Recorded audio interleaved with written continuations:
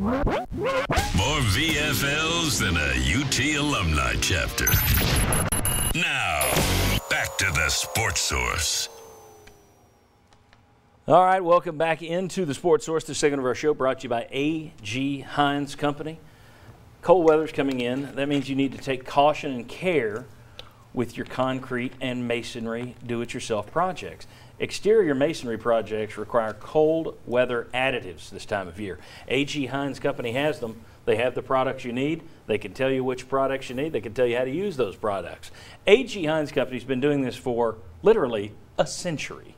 If you want to talk about expertise, you're not going to get any better than that. A.G. Hines Company, aghines.com. All right, players only meeting. We got the VFLs out here. You guys played, so you tell me, at this stage of the season, Tennessee's beaten up. I mean, To'o had to leave the field, changed knee braces, came back in. Aubrey Solomon went down a couple of times. I could go on with guys who were banged up. Bryce Thompson left the game, knee injury, didn't come back. You're banged up.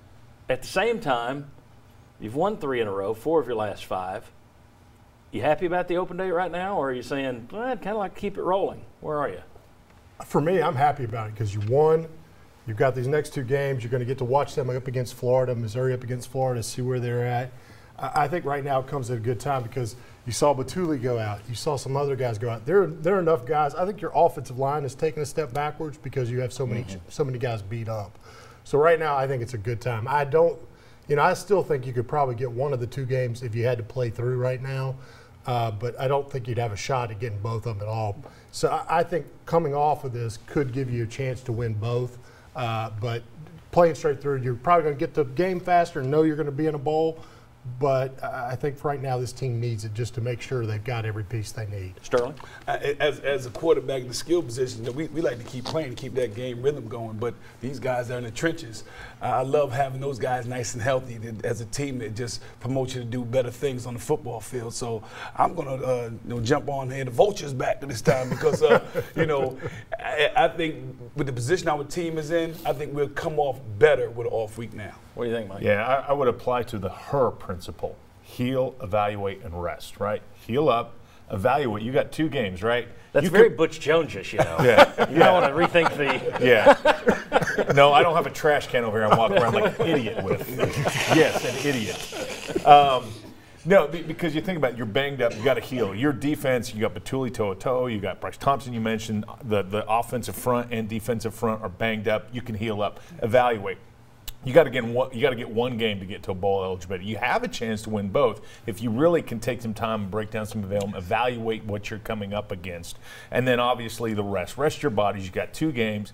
They know what's out in front of them. I think it's great timing for what they've done the last few games. All right, very good.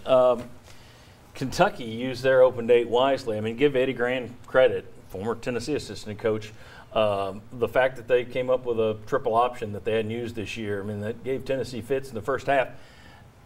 Do you think this Tennessee team just does what it does and prepares better after this open day? Can you see this staff throwing in a wrinkle or 2 for Missouri? At this stage of the system, at this stage of the season, do they need to be doctoring up any new looks, manufacturing any new angles? I think you probably come up with 1 or 2 things, but you don't come up with a lot. A whole new. Yeah, you're not going to come up with a triple option. That's right. what I'm saying. You're going to come up with 1 or 2 plays that say, guys, in a 3rd and long when we need it, this is the couple of plays against Missouri and the couple of plays against Vanderbilt that we got them on. But beyond that, you're not looking at doing anything too razzly-dazzle. You're saying, guys, get back to basics, get healed. Just do what you're doing right now. That's how we're going to play. Get healed, evaluate. Yeah, there you go. The HER principle. Yeah, that's right. I've heard that. I've heard that somewhere. Somebody authored that. I can't remember. All right. Tennessee has been a pretty disciplined team all year. That's why it stood out last night. You had some big penalties in costly situations. You had the Trey Smith penalty that might have cost you a touchdown. You wound up with a field goal at least.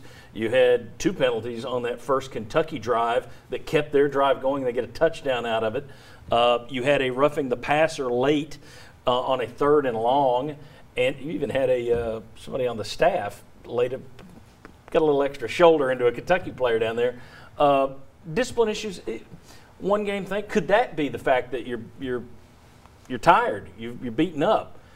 Could that have anything to do with it? The fact that you're at the end of this run where you played 6 straight games, or no? It's just one bad night. I'm going to chalk up as one bad night. I think it's just one bad night. I think you are who you are, and we are a disciplined team. But, you know, it's amazing when all that emotion is out there in the football game. You're between those lines, things happen. And, you know, hey, we got caught, and they were right. But I think we're a disciplined team. I'm glad we won. But I think it's something we can learn off a win. And that's the best way to learn. I had a former Vol a few years ago tell me that the penalties start to stack up when you're beat up and tired.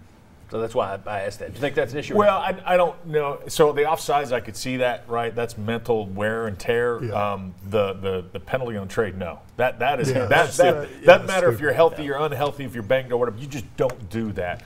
They only had 6 to 8, I think, penalties. So they didn't have as many penalties as they'd had in the past, but they were penalties on us. A lot of those, you're like, I'm not so sure about those calls. So. The roughing call was one of those that they'll usually call that one, but it's a fraction. Yeah. Well, I mean, and you've got to a quarterback me- that's scrambling all over. He tends to run. I don't blame him for that because that guy hasn't really thrown the ball. He just runs and finds open. And you don't know if he's field. going to stop and get down Right. and get over here, so you got to go for a shot on him to get him on the ground, and occasionally he just goes the wrong way on him. Why even hit the quarterback, man?